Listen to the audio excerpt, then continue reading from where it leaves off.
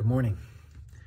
We are looking at the heart of selflessness in Timothy as Paul is commending Timothy to the Philippians. He wants to send Timothy, he told them in chapter 2, verse 19.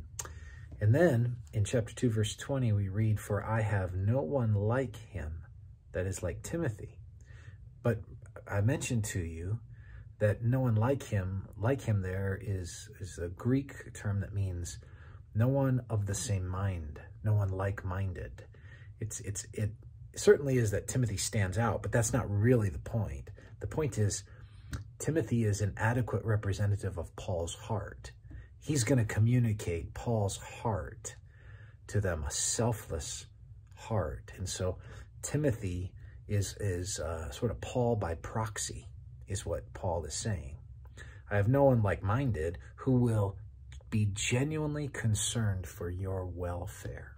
Genuinely concerned for your welfare. This word for concern is used over in 1 Corinthians 12, verse 25, and I want to read verse 26 as well, just to give you the context. It says that there may be, and this is in the context of body life, that there may be no division in the body, but that the members may have the same care for one another. Same care, that's the word, for one another. If one member suffers, all suffer together. If one member is honored, all rejoice together.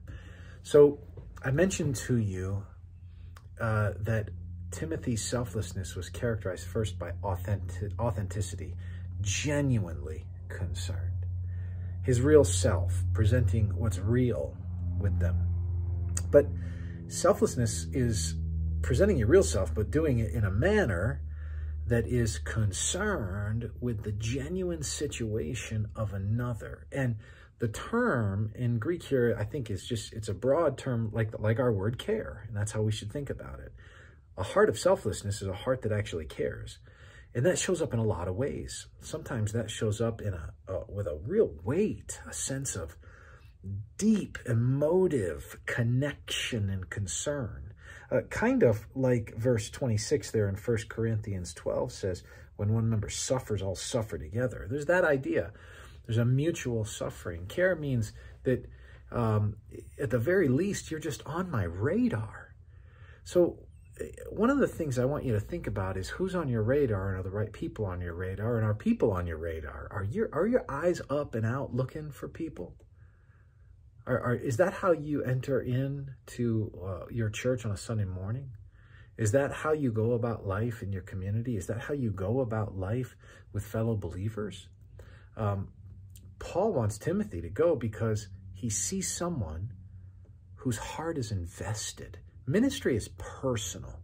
And if it ever is impersonal and people are used as widgets, people are just seen as numbers, stats, if it's all metrics, that's not ministry.